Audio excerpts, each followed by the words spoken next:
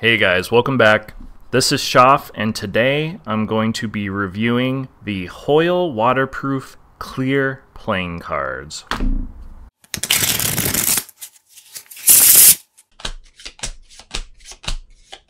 Alright guys, welcome back. You've probably already seen, or maybe not, that I'm starting to expand into reviewing these playing cards as well. And I just feel like anybody who likes sports cards, you're limiting yourself or lying to yourself if when you walk by a deck in a game shop, you aren't intrigued and want to buy it because we're addicted to having these cards in our hands. So today I'm going to be doing the Hoyle waterproof clear playing card. Wow. Today I'm going to be doing the Hoyle waterproof clear playing cards, and I'm going to be doing it on this scale. I'm going to review the box, the artwork, the originality, the quality, and the price, and all those are going to add to a score out of 100. And you can kind of see I've weighted things differently. Artwork, by far the most important. Boxing, least important. And then the quality is the second most important. But you can see that there.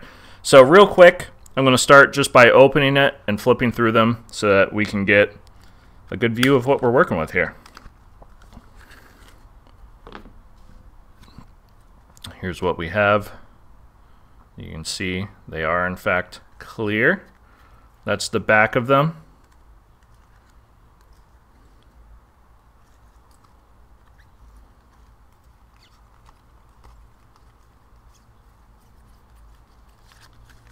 And here is the front. I'll zoom in a little bit so that you can see that. There's a Joker.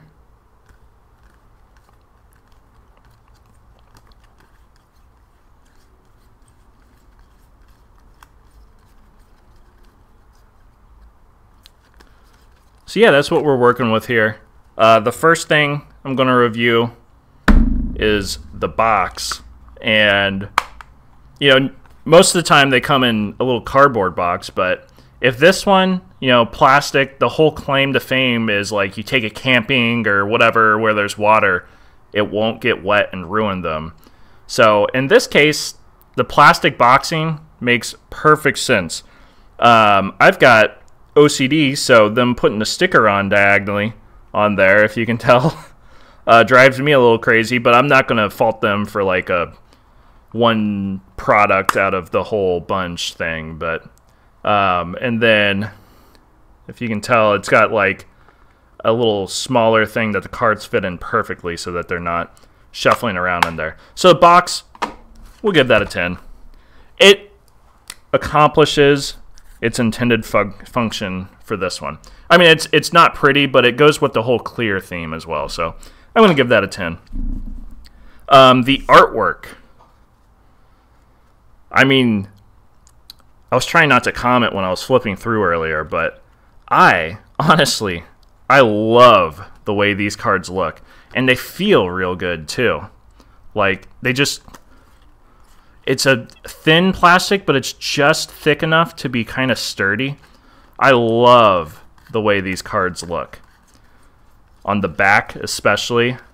And then the front is just kind of classic as well.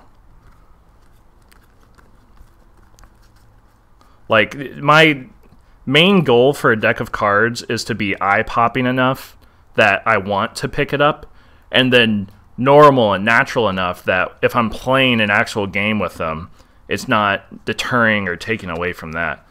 My only complaint, and honestly this is a pretty big one, I hate it when the back of cards aren't symmetrical when you flip them. So if I shuffled these the wrong way, sure, it wouldn't like let me know what card is there, but I just don't like when you can tell that a card is flipped from the back. I wish it was top and bottom symmetrical in addition to like the horizontal symmetry that's got going on. But that's the only like qualm I have with it. It is a pretty big one for me, but these are beautiful cards. I'm going to give this like a 27 out of 35. The originality, think it's pretty original. Plastic playing cards. Maybe there's more out there, but I feel like they nailed this in terms of originality. I mean, I bought it because it was different than a lot of the other paper cards out there. So I'm going to give them the full score, 15 out of 15 for originality. Quality, this is where I'm going to start to do some shuffle tests. Like, it is a nicely thick plastic. If I do that,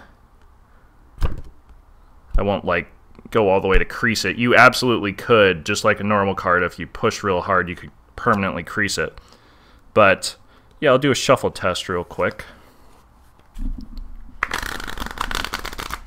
They shuffle very easily. Extremely easily. Yeah. The quality, there is nothing wrong with these. And I didn't bring like a cup of water to test a waterproof, but they're plastic. Come on. We know they're waterproof. So quality, I think I'm going to give it full marks as well. 25 out of 25.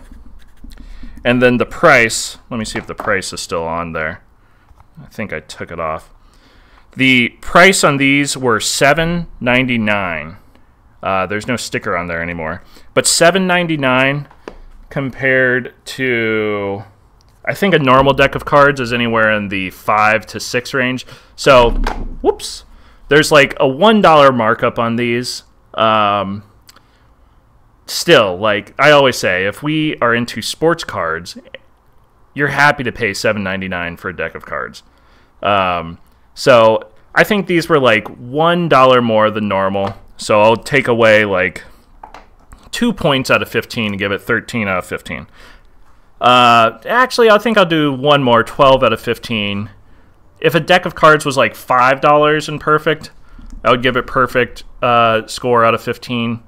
But at $7.99, yeah, that's a 12. So real quick, we'll do some math. We got 10, 37, 52, 57, 77, and then 89. Does that seem about right? Yeah, the only two places I took away points are these two. So 89 out of 100. And that seems about right. My criteria is that I want to be intrigued enough to pick it up, and if I'm playing with it, I want it to play like normal. And I think these accomplish that pretty well, and the score reflects that. So 89 out of 100 for the Hoyle waterproof clear playing cards. Obviously, they're trying to make a claim to fame that you can use them anywhere, like camping or anything, and they won't go bad. And I appreciate that. That separates them from the pack. I like these cards, 89 out of 100. I think you should go get yourself a deck of them.